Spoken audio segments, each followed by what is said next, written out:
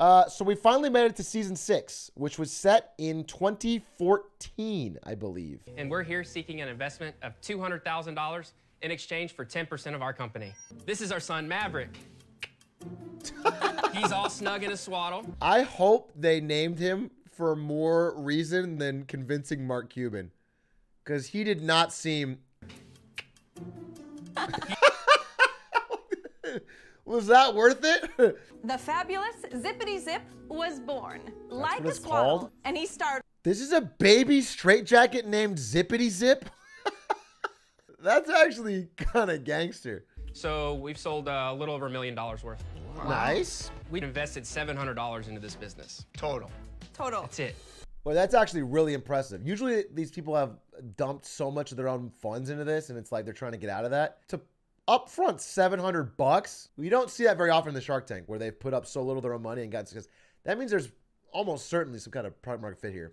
We did $200 in 5 minutes, shut it off, and my wife said, what am I gonna do? And I said, you're gonna learn how to sew.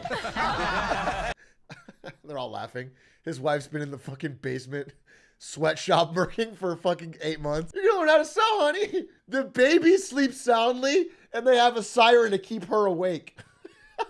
And so when they are out of the womb, all of a sudden there's this freedom, and they have something called a moral reflex. Imagine if you got him with like more of these nuts on your chin. The whole thing was fake, dude. The entire baby straitjacket was fake just to get to that moment. Do you want to go into retail? Is that one of the things you'd like to do, or do you want to keep this as a community online? A lot of the questions that you guys ask, we need to have definitive answers. I don't know the answer to that. It is a weird thing to say that I know that you need definitive answers and I don't have it. The way you can phrase it is like, yeah, we're not against retail, but we have to see the numbers. I'd do your deal, $200,000 for 20%, straight deal. I do not want to see you die in retail. There's no royalty. There's no royalty. That is funny because he's that's so rare from him. Yeah, no royalty, no percentage, no cut, no debt deal. By the way, I agree. Listen, these guys are going to know more than me about the benefits or dangers of retail. But if you look at how time has gone, an online only brand with like a specific niche, and you use like social media to market, and you like basically just build authenticity that way, was a little bit newer, but it has proven to be extremely lucrative. Like, it's a great way to build a business. So like what they're doing is really smart and kind of ahead of the game for 2014. So I'm gonna match Kevin's offer. Wow. And we have yet to hear from Mark. And you guys don't need me. I mean, look, you guys are the American dream come true. Thank you. So while I'm out, I can't. Guy on the right really fucking wanted to work with Mark Cuban. This guy really wanted to work with Mark Cuban, and he probably had a big say in the naming of the kid. And he's clearly a little bummed. Mark, do you remember that we named our baby Maverick, though? Does that sway you at all? We would do the 15% for $200,000, and we would do it today. Why did you do that? I have to stick in my number, and I'm sorry. I normally would be 33%. Do you want to partner another shark in this process? Absolutely not. You got a deal, buddy. Bang. Whoa! Hey! Daymond kind of popped off there. I want to look up how this business did. Bro, immediately following the episode, the Parkers chose to reject Daymond John's $200,000 investment offer. There's two things that happened. One is they were actually excited about it, and Daymond was not fun to work with, which is very possible. Or they realized that the show always looks better when you get a deal. So you should take any deal and then just cancel it afterwards so that when they air it, it looks like you're, everyone's backslapping and it's happy and it's better marketing for your business. We knew that we wanted to do business with Daymond. Yeah. He knows his stuff in that industry. And so Bro, are these people plants? Wait a minute. Did he fucking pay 2 actors to come in here, and was everyone roasting him for not investing for 5 seasons? By August 2015, 1 year later, they had sold over 4 million. They're still operating as of December 2021, and they generate $5 million in revenue annually. So if he had just taken their offer and not been weird about it, he would have made absolutely insane racks. And I've brought in Ryan's Barkery, now known as Rise Ruffery. What a stupid fucking rebrand. I'm sorry, it's a child's dog food company. But going from Ryan's Barkery to Rise Ruffery is not going to solve your problem. That's not, if you're having problems selling under Ryan's Barkery, The solution is not to go to Rise. It doesn't. That's not better or worse. It's just stupid. My name is Michael Elliott, and my business is hammer and nails. Sharks, there are millions of guys like me who go to nail salons for manicures and pedicures, but we do so that... It's sport clips. Yeah, it's I thought it was an actual... Because I saw the sign and it said, like, nails for guys, and I thought it was like... I was like, are you trying to brand hammer and nails to be more gendered? It's surprising to find out, but I'm not the typical paragon of masculinity. I've never done a manicure or a pedicure. Would I actually like it? Would it be any benefit? I just cut my nails. Like it's pretty nice. It makes you feel nice. I'll take you to the nail salon for a video. Connor Eats Pants, that's a deal. Atrioc and Connor Eats Pants get fucking pedicures. That's #1 trending. I'm going to wear a Bored Ape t-shirt. Okay, actually, I just realized, I totally forgot that I was busy. What's your background? Well, look, when I was 16 years old, I was a kid in the system. So I saved up my money and I decided to publish the very first hip-hop magazine on March 15th, 1988. I became the director of special projects for this magazine called The Source. What? Which was, at that point, the Rolling Stone of hip-hop. The Source? I know you. I mean, you're a legend. I mean... Thank you. So being in The Source early, back in like the 80s, early 90s, that's like it was incredibly influential. And decided to move to California. I decided I was going to write movies of all things. My films to date have generated $118 million at the box office. I think most guys that I know, myself included, aren't like, I really want to go to the nail salon, but I'm afraid I'll get laughed at. It's like, why do I want to go to the nail salon? I don't see this as like solving the biggest problem, which is like you have to make it seem like something appealing and then make it something that's like a regular habit. Like haircuts are a regular habit for people and it's very noticeable if you don't get one after a month. There's much more money to be made franchising this business. No, get to the point where it is so profitable, the franchisees will pay whatever, as opposed to you're having to convince the franchisees, you're putting the cart before the horse, and for those reasons, I'm out. Smart. I don't think you can charge a lot, too. You can't have crazy margins. Like, you know, women's beauty stuff always has crazy inflated margins. I don't know. They can always charge way more for the women's version than the men's version. Men are just way less willing to spend on average on this kind of thing. And so you can't even like get the crazy markups that a nail salon would have. I used to be a member of a place in New York called John Allen, a very similar place. You go to someplace like a John Allen, they have fine suits, they have a bar. I don't see all of that here. I'm out. I look forward to the time when all of the Sharks, with all due respect, kick themselves and go, oh my God, he did it. Okay, as of August 2021, he now has 12 franchises plus the original store. 8 are in California, 2 in Texas, 2 in Ohio, 1 in Virginia. Annual revenue of all stores, $25 million. Sharks, how many times have you been at an airport and had your phone tragically die in your arms? Sharks, Amber is a mobile phone charging station that is completely free to use. Simply walk up, scan their fingerprint, choose one of the...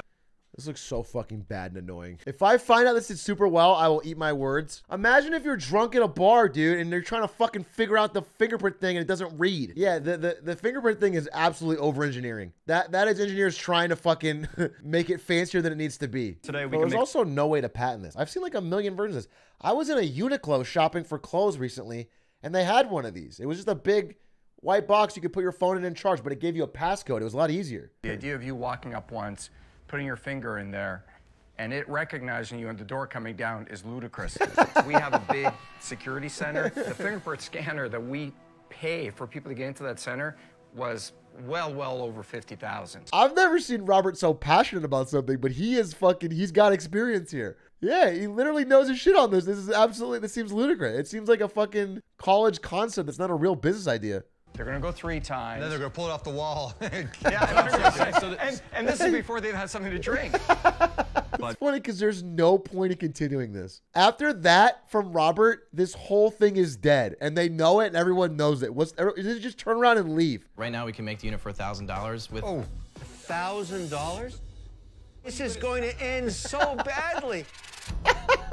That is such... Why does anybody really need this? I think there's so many personal charging devices, my and actually God. I'm in the space right now. We're creating something that is light years ahead of us. I'm out.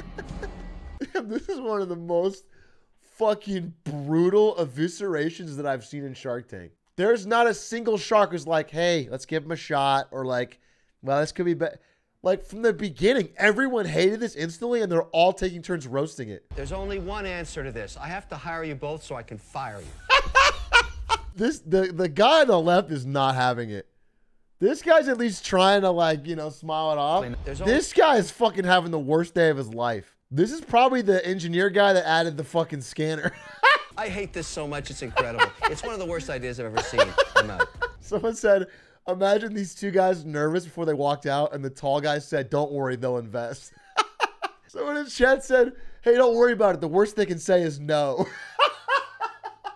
I know it works. We've tested it a million times. I mean, I would probably go rail Hirschbeck in the teeth. I mean, that's not...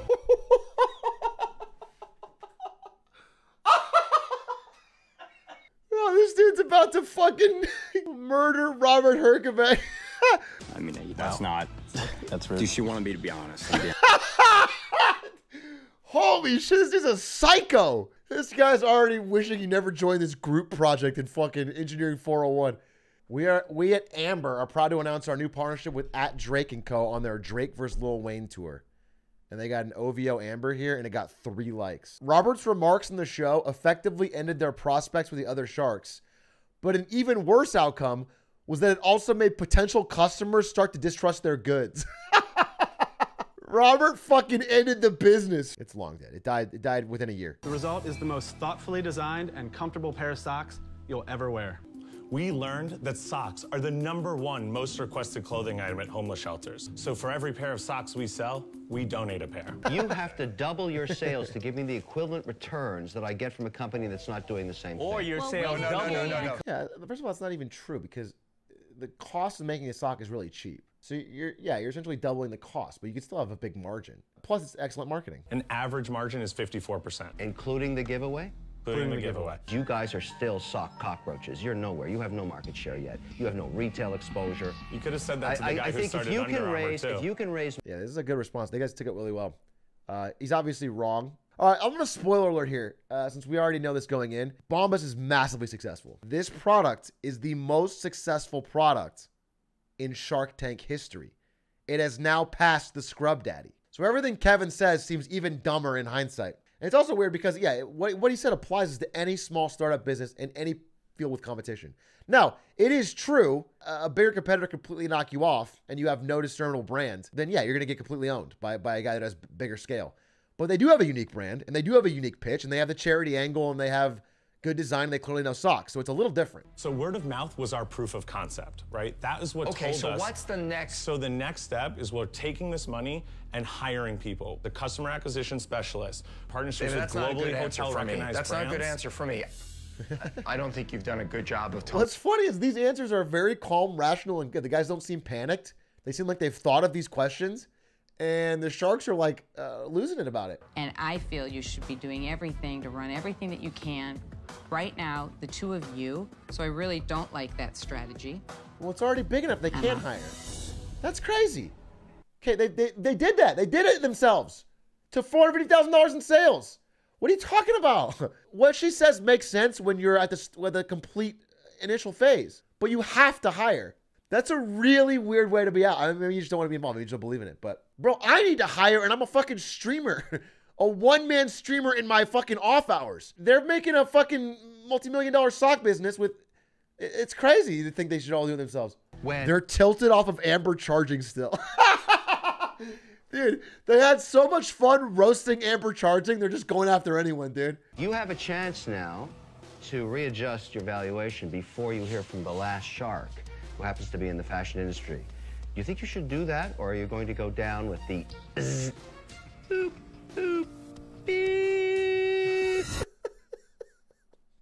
I can't believe Kevin played so much into this bit with socks on his hands for the biggest product in Shark Tank history. So we came here today, obviously, with your background, wanting to strike a deal with you. We would probably be willing to go down to $200,000 at 10%. That gives you a $2 million valuation. That cuts our valuation in half, but we think you can bring a ton of value to this. That's a fucking sweetheart deal. For 10% is your counter? I was about to be out. But I like that valuation only because it looks like you do want to get to work. I like that valuation because it looks like you do want to get to work. What? Dude, what? I fucking hate how David negotiates. He never looks at him in the eye. He's always like doing a big showy act. Like, what are you doing? I'll tell you what, I'll try to meet you somewhere in the middle. I'm going to finance the inventory, $200,000 for 17.5%. Can we take a moment and call our CFO? No. You have a deal. We'll take Holy shit! I cannot believe that. For a man that we have clowned every single episode for being out of every single product, he finally hits one and it goes out of the fucking park. The company exceeded $100 million in revenue in 2018. And Daymond has, what, 17.5%? You know what? Tonight, I still will roast Daymond, I'm sure, again. But for tonight, he's the MVP. For the night, everyone else looks like chumps.